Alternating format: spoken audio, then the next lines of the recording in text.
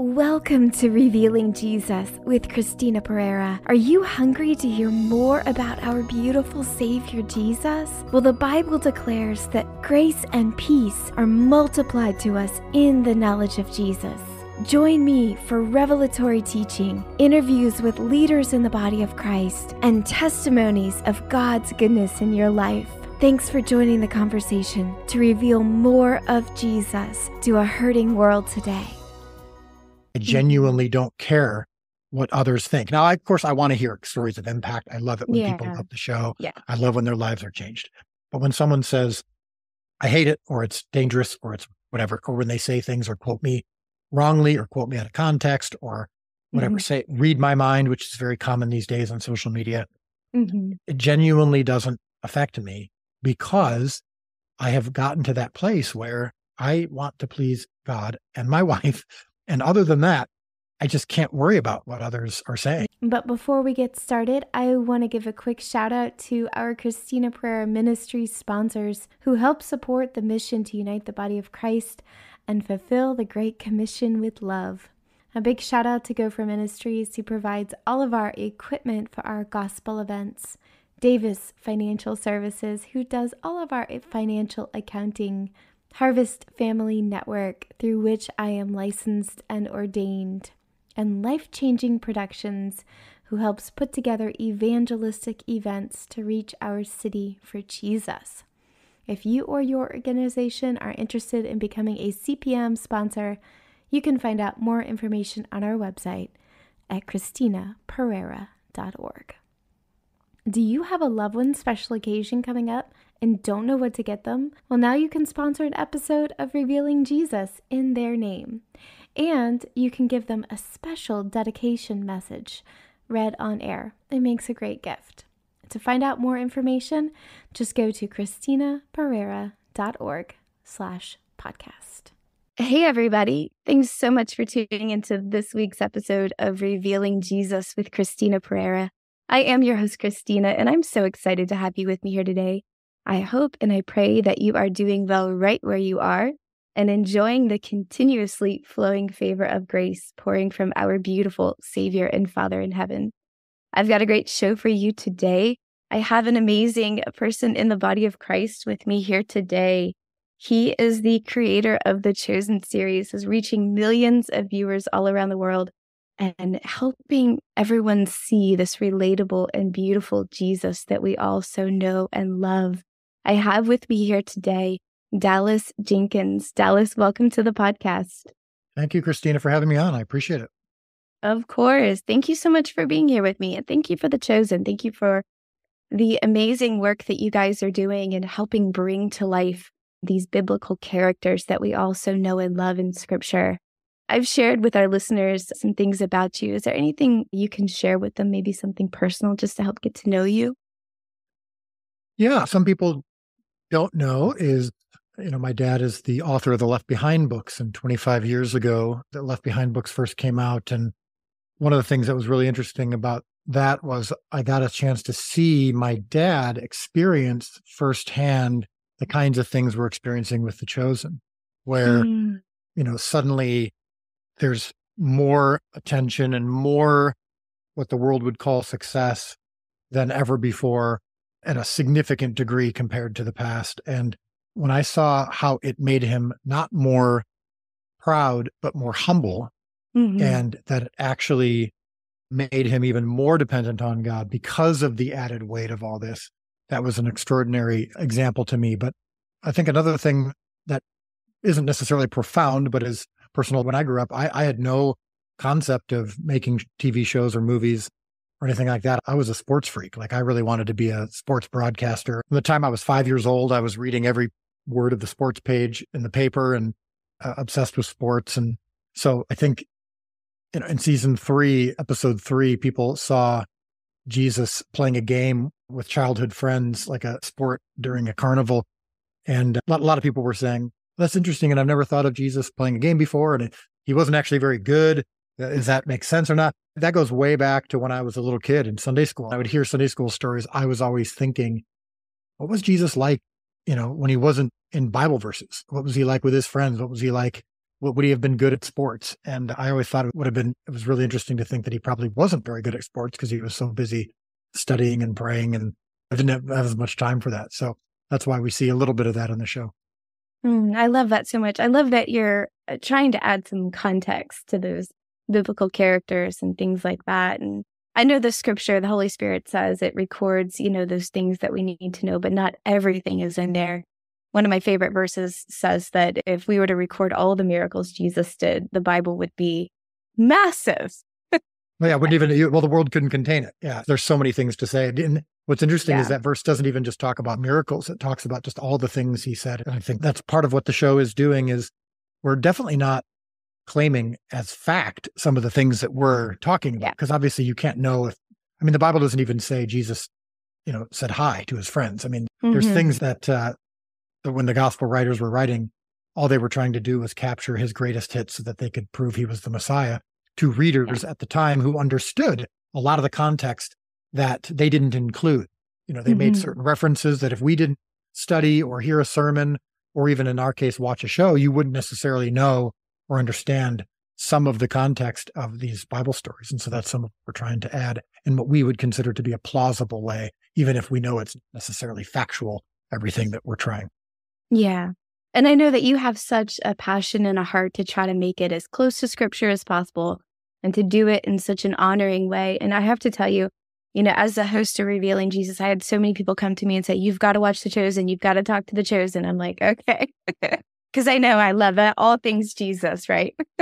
Right. Yeah. People who are Jesus folks tend to, at first, when you hear about The Chosen, sometimes there's skepticism. It's, oh, well, I love Jesus and I don't want to see it. I don't want to see him portrayed wrongly, or a lot of these projects tend to be bad or cheesy. Is it going to be faithful to scripture? All of that. And then there's some people who aren't comfortable with the show, which I understand. Some people just hate it outright and are harsh about it, which they don't need to be. But other people just are genuinely, and I think that's okay, just saying, look, I don't want to know anything or imagine anything other than what's in scripture. And I understand. I just hope people understand that I'm a faithful believer in Jesus and the Bible. I believe it's God's word. It needs no addition. Your Bible hasn't changed since The Chosen came out. We're not adding anything to scripture because we're not scripture. But everything that we do, everything that we portray is intended to be within the character and intentions of Jesus in the Gospels. Yeah, I fully believe that. I've watched a lot of your interviews and I've watched a lot of the Chosen episodes, and I can see your heart behind it. And you've had some incredible fruit come out of it. Can you tell me about that? Well, I think this is an important distinction. If we would have people watching the show and saying, this show is now my devotional time, and now I don't have to read the Bible because I'm watching this show. If people were saying that, or if they were just saying, this show makes me feel good and I like to feel good, if that was what the majority of people were saying, that would be a problem. But what we're hearing time and time and time again from millions of people, and when I am recognized out in public and people come up to me, almost all of them say some form of the same thing, which is, I am reading my Bible more than ever now. I am praying more than ever now. I'm more engaged in my walk with God than ever. And the show isn't a replacement for anything. It's not the only reason for any of that, but it sometimes can be an open door or a jump start into taking Jesus and the disciples off of stained glass windows, down from statues, and making you realize, okay, these disciples and these followers and even the enemies of Jesus were humans just like we are. And that Jesus was also human and walked among us. He was also God. But the fact that he walked among us and lived what we lived and experienced what we experienced makes it even more beautiful that the creator of the universe chose to do that. And so what we're hearing over and over again is just people saying, even my kids, I didn't think this show was for kids. It's actually got complicated plot lines. It can be tense at times. I didn't think 6, 7, 8-year-olds would even watch it.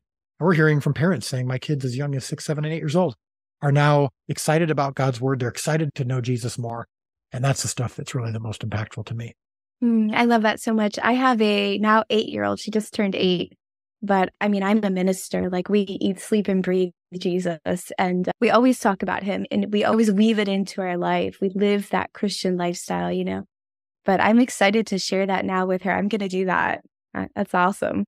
Yeah. And what's interesting is obviously an 8-year-old isn't going to understand everything that's in the show. And you've seen some of the episodes. So you know that There will be things that go over her head, other things she won't understand. But what I'm finding constantly is that either they actually understand more than we think, and I think sometimes that's God, just kind of being transcendent and lifting the veil even for younger people, but also it gives you an opportunity to talk. So when they say, what's that from? Is that actually in the Bible? You can say, well, this part isn't, but this part is, and let's go into God's word and talk about these stories. And then over and over again, you'll hear kids, when they read Bible stories, they're like, oh my gosh, that's like from The Chosen. Oh, wow. And they really engages them even more. And we also do have, we have kids' activity books. We just released recently a kids' devotional book. We are hoping to give parents even more tools than they already have. Now, you obviously are already giving your daughter Jesus and interacting with her with the Bible, but having even more things that she can enjoy and that can engage her, I think is a really cool thing. Yeah, I love that so much. We have Christian books, but I think any opportunity as parents to help educate our kids in the things of God is an amazing opportunity. And I absolutely love that. Season 3 is out now, right? I'm not there yet. I'm still in season 1. Okay, you got to catch up. You got to catch up. I know. It was interesting to me. The theme of season 3 is "Come to me, all you who are weary and heavy laden, and I will give you rest." And it's so interesting to me because I feel like right now God is really using media to reach out into the world and meet people where they are. Things like the Chosen series and podcasts, and he's outside the 4 walls of the church right now. And for me, it's so exciting. Can you tell me about season 3 and what you're hoping people are going to get out of that invitation? Yeah. That's interesting. I think the month of February was in many ways it was Jesus month. I mean, The Chosen came out and surprised Hollywood and theaters, even episodes 7 and 8, the Asbury Revival, the He Gets Us campaign, and then the Jesus Revolution movie that just came out and blew away the box office expectations. So yeah, like you said, it's going outside the 4 walls of the church, which is really cool. But season 3 specifically, one of the things that we're trying to explore, so if you've seen season 1 or if you're working your way through season 1, you're seeing that this is the gathering part. This is Jesus starting his ministry, gathering some of the disciples. We don't even get to all the disciples in season 1. Well, season 3, all of the disciples have been gathered, and now it's time to really take the ministry to the next level and expand it out to other places. And you see the disciples go, wait a minute, we're following the Messiah. We're with him now regularly, and yet our lives still have struggles. We're still not healed of everything. I'm still struggling in my marriage. I still have questions. We're still oppressed by the Romans. Questions and struggles and doubts that we face today. And like you said, the theme of "Come to me, you who are weary and heavy laden, and I will give you rest." We don't skip over the weary and heavy laden part in season 3. Right. Oh, good. I think it's very important that even in ministries, those who believe in healings and believe in miracles and believe that God is still working actively, which of course he is, it's important for people to understand that there are going to be many moments, and in fact, God promises that you will be experiencing a trial, that you will have to wait for God to do something. And that when he does, it might be different than what you expected or what the world considers to be happy or what the world considers to be successful. And we have to wrestle with that. And I think showing in season 3 that the disciples and others wrestled with those very same things, but experienced the good news is that he does give rest. And so that's what you'll see in season 3. And there's some of that in season 2 as well. I mean, it's in season 1. We are showing you that the struggles and questions and doubts they faced are the same that we faced. And hopefully we see that the answer to those then is the same as it is today. I love that so much. And I love that February has been the month of Jesus. And I really believe that we've stepped into just a new level of his outpouring, his grace. And I really believe right now he's reaching out in this hour and he's drawing people home. He's drawing the prodigals home. I gave a word. It was like last year. It was like the porch lights are coming on and the prodigals are coming home. And my generation knows what that means. When the porch lights come on, you go home. And I think you're my generation. I don't know about that. I'm 47. Oh, yeah. You're a Gen Xer. Yeah. Jesus keeps me young. I know I look really young, right? I'm not 14. But I'm an elder millennial. So. Okay. Yeah. So not quite my generation. But yeah. I would have not have guessed you were that old. Yeah. or whatever. But I hope I don't necessarily look for 47. Although if I do, God be praised. But no, I think it's true. I think that's a good word that a lot of people are coming home. Are you a new believer in Jesus and don't know where to start? First, let me say welcome to the family of God. It's so important to anchor yourself in the gospel and the finished work of Jesus. This powerful workbook includes foundational gospel truths to anchor your heart in new covenant reality, and interactive journaling prompts to begin your relationship with Jesus. This workbook includes teaching based on the Word of God. It will help you understand precisely why you need a Savior, what Jesus has done for you, your new creation life in Him, and how to have a relationship with Him. Journal through the pages to dive deep into the heart of God for you as His child, and increase your faith as you learn about our beautiful Savior. Be sure to pick up a copy of New Believer Workbook, Foundational Gospel Truths to begin your relationship with Christ Jesus today. Links in the show notes, or you can pick up a copy at Amazon or ChristinaPerera.org/store. Yeah, and I think that's amazing, and I love that God is using absolutely everything. And I know that you guys have taken a lot of criticism and heat for things, and I think anytime you decide to do anything for God, there's going to be that critical spirit. We live on what we call the loaves and fishes program, which is when the boy provided 5 loaves and 2 fish to Jesus in that great story in the Gospels. If he would have come home to his parents and said, "Hey, Mom and Dad, I fed 5,000 people today," that would have been ridiculous, even though Jesus used his loaves and fish to feed them. Obviously, Jesus did the multiplying. Mm-hmm. I think we have to get on this program where we're responsible. We are responsible because he does ask us to do them. In miracles throughout Scripture, even as far back as the parting of the Red Sea, God still asks us to participate. He says, "Moses, strike the rock."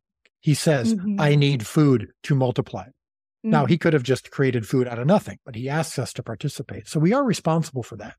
But the multiplication, the success or failure of something that God has actually called us to, and that when we've taken that time and delivered the loaves and fish to him and he deems it worthy of acceptance, the transaction's over. So for me in my life, when you go on YouTube and you see dozens of videos with hundreds of thousands of views calling me a heretic or a blasphemer or dangerous, but you also see many videos saying I'm the greatest thing ever and that my show is the greatest thing ever and change their life. Neither one of those things can motivate me. Yeah. The Bible describes it as a fear of man. And I used to be that way. I used to be narcissistic. I used to care about what others think of me. I used to need to be affirmed. And right now I'm in this place where when I'm sitting at the blank page and I'm writing a season or writing an episode, or when I'm delivering an episode to the world, the transaction's over once God deems it worthy of acceptance. I genuinely don't care what others think. Now, of course, I want to hear stories of impact. I love it when people love the show. Yeah. I love when their lives are changed. But when someone says, "I hate it," or "it's dangerous," or "it's whatever," or when they say things or quote me wrongly or quote me out of context or whatever, say, read my mind, which is very common these days on social media, it genuinely doesn't affect me because I have gotten to that place where I want to please God and my wife.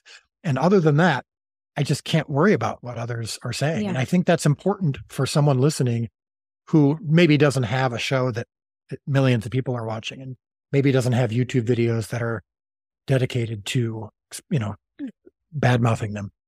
But everyone experiences the success or failure of result. And everyone experiences social media, wanting to get more likes. I mean, look what you do on your podcast. I'm sure that part of the way your success is measured is how many downloads did we get? Did we get some positive reviews? Did we get feedback? Are we growing?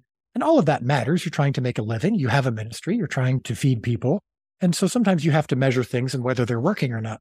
But if you're motivated, if that is what gets you excited or depressed, is based on how people are responding, that is a problem. That is the fear of man.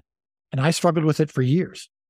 And I'm sure I still may struggle with it at times. But if you can start to, every time you have a thought that is where you want to get affirmation from someone, you want to humble brag, you want to protect your reputation or avoid, or you want to check how many likes you're going to get on a post, if you can start replacing with Scripture, over time, your habits start to change and you can be renewed and become a different person. And that's what happened to me. And so the criticism, people have the right to say what they want. So it's just not what motivates me.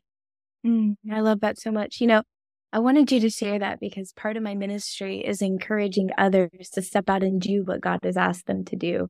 My mission is the Great Commission, and I encourage believers. I was a little kid. I was called into ministry, and I was a housewife when I started the ministry. And it's so interesting because God uses ordinary people, just like we see in The Chosen. He's using ordinary men and women to later spread the gospel, his gospel. And it's so interesting because we need to be free from that fear of man so that we can do what he's asking us to do, because I believe he's coming quickly and he's asking each one of us to pick up this cross and follow him. And it's not always going to be easy and it's not always going to be pretty.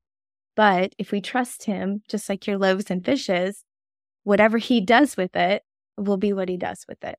And I know for me in the podcast, I tell myself, just talk to your 12. Talk to your 12. Oh, that's good. Yeah.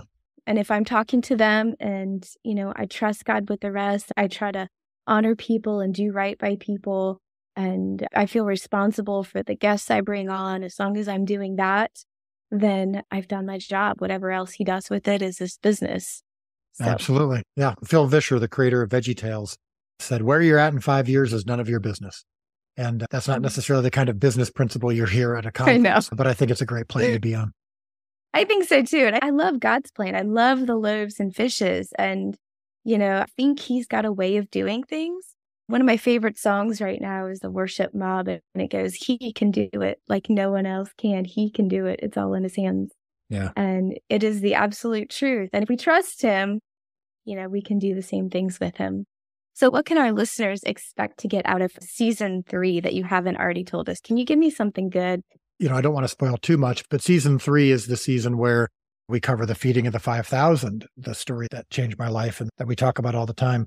And when you see that scene, that's one of the biggest scenes we've ever done. And then I also mentioned in episode 3, Jesus goes home to Nazareth and you see him with childhood friends. You see him, in fact, Lazarus and Mary and Martha are characters that get introduced, and you see that friendship. You see Jesus playing a game with friends. You see Jesus going to the synagogue and having that gospel story that we all know where Jesus informs his hometown that he's actually the Messiah and the Savior, and they try to kill him. So a lot of big things happening. And then right now, we're in active preparation for season 4. We start filming in a little less than a month. Wow. And so, the train never stops for sure. Right. Yeah, I know all about that. So good. Well, is there anything burning on your heart that you'd like to say directly to our listeners, Dallas? Well, I think we've covered a lot of it. I mean, I think, with The Chosen, I've just learned to not only be okay with and to expect what we call loaves and fishes moments, or what I'm about to share with you, Red Sea moments, but we've learned to embrace them. The Red Sea moments is a term my wife uses. My wife is very, very wise and even prophetic. And one of the things that she said a couple of years ago was that so many times with The Chosen, over and over again, we would do everything that we could. We'd provide our loaves and fish. We'd make every possible decision, and we'd be stuck just waiting for something because something changed or whatever. And she would say, I think God's taking you to the edge of the Red Sea so that when the waters part, it's him.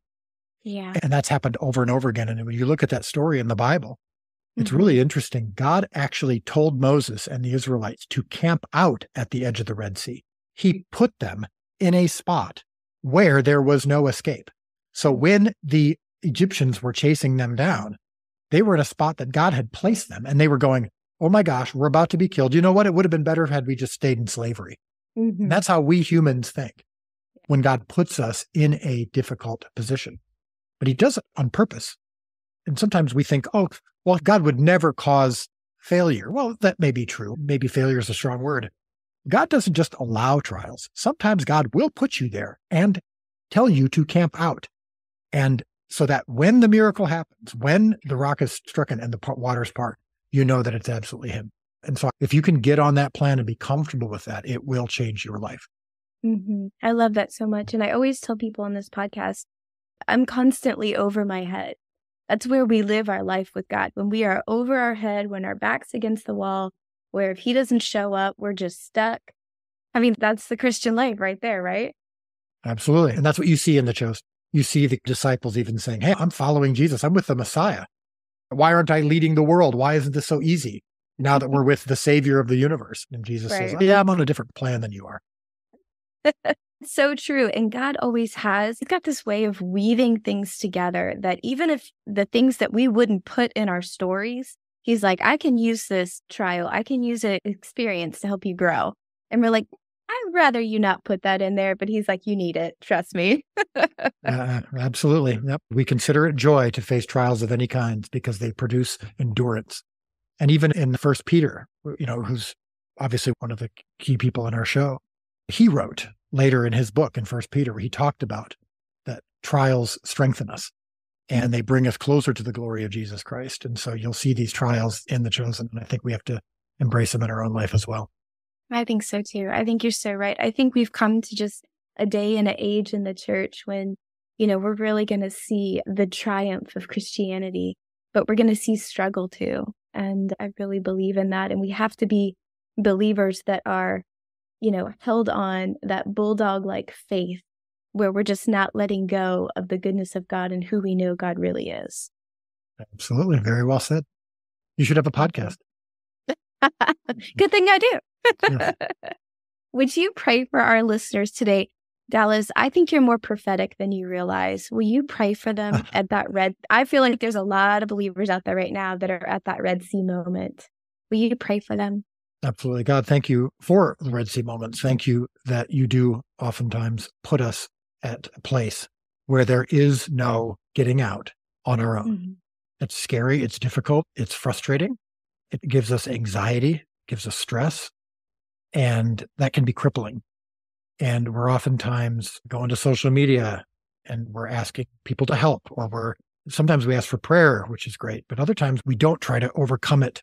We don't even try to surrender. We just are upset and we're anxious.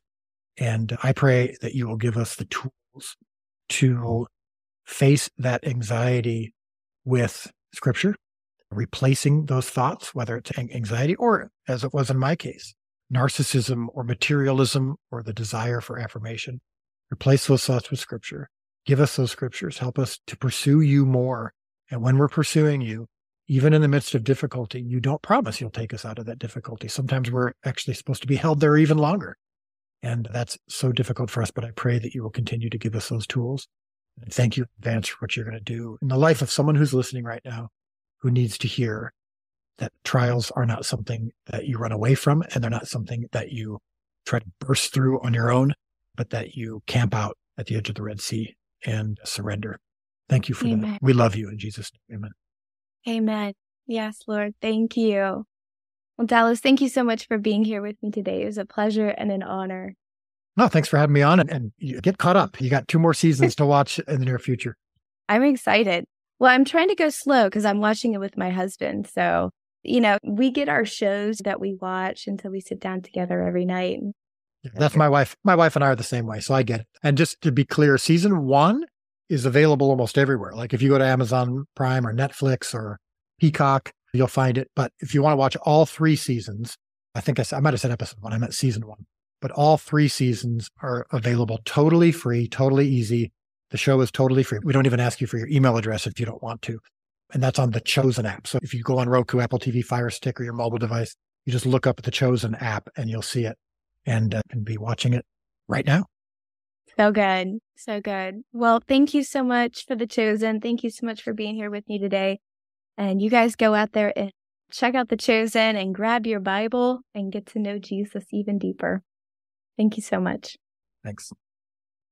Well, I hope and I pray today's episode has blessed you. I will have links from today's podcast and resources in the show notes on cpnshows.com under Revealing Jesus with Christina Pereira. There you'll find additional resources to connect with us and our special guest, Dallas Jenkins. And don't forget to check out The Chosen. Until next week, may grace and peace be multiplied to you in the knowledge of Jesus. God bless. Thanks so much for tuning into this week's episode of Revealing Jesus with Christina Pereira. I hope today's episode has blessed you. Please subscribe, share it with your friends, and don't forget to sign up for our ministry mailing list for more encouraging content about our beautiful Savior, Jesus. Just text Jesus to 1-833-815-7778. That's 1-833-815-7778. And of course, it's your turn now to join the conversation. Send me your burning questions, leaders you would like to hear from in the body of Christ, your testimonies, and more. Just click Join the Conversation in the show notes. And for more information about our ministry, visit us at ChristinaPereira.org. Until next week, may grace and peace be multiplied to you in the knowledge of Jesus. God bless.